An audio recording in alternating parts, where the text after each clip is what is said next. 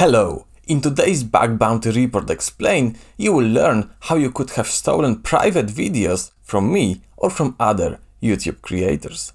The vulnerability was reported by David Schütz and he got $5,000 for it. Links to his blog post and to his Twitter are in the description. Enjoy! All videos on YouTube have one of three different visibility attributes.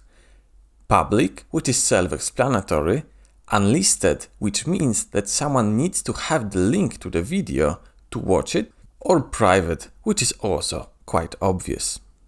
And the goal of the bug hunter was to leak the private video of another user.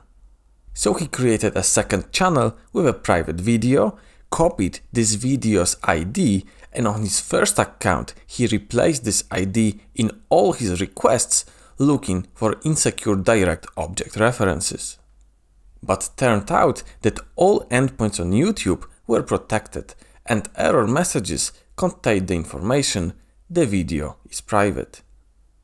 However, Google has many products with which YouTube integrates.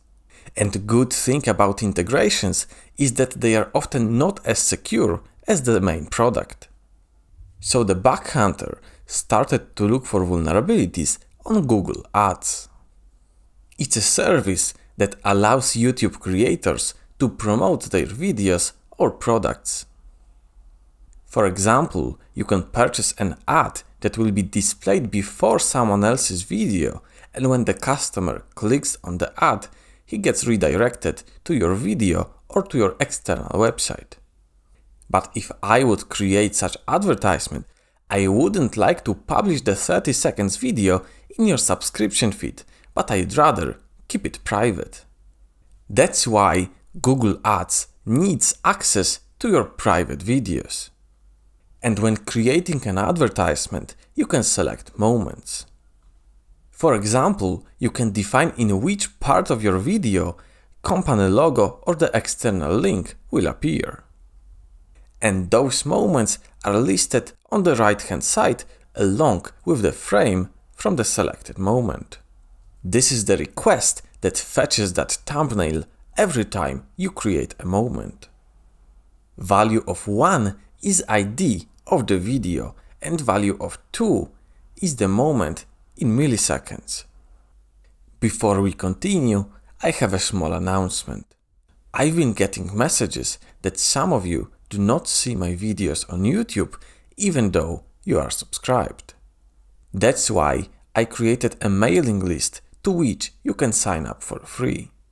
You will be notified about my new videos, but also any bonuses or other materials that I may create in the future.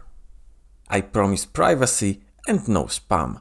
Link is in the description. Okay, time to come back to our vulnerability. So the researcher replaced the video ID with the video from the second account as many times before. However, this time it worked. The response contained base64 encoded frame from the private video. So it was something, but stealing one frame has relatively low impact. Let's see if it was possible to steal the whole video. With 30 frames per second, every next frames occurred roughly 33 milliseconds later. The researcher created a proof of concept that fetched all the frames from first 3 seconds of the video. Then he connected those frames into a GIF file to see the actual moving video. This way you can steal whole private videos. Google paid $5,000 for this report, showing how important it is to them. However, the attack is a bit limited because you need to know the video ID, and leaking this ID would itself be a vulnerability. Moreover, you can't hear the video, and also the resolution is quite small. Of course, the vulnerability has been patched and your private videos are now secure. I think the main takeaway from this report is that integrations are often less secure than the main products and impact is still equally high. Anyway, if you feel like you've learned something new today, leave a like and leave a subscription. Thanks for watching and goodbye.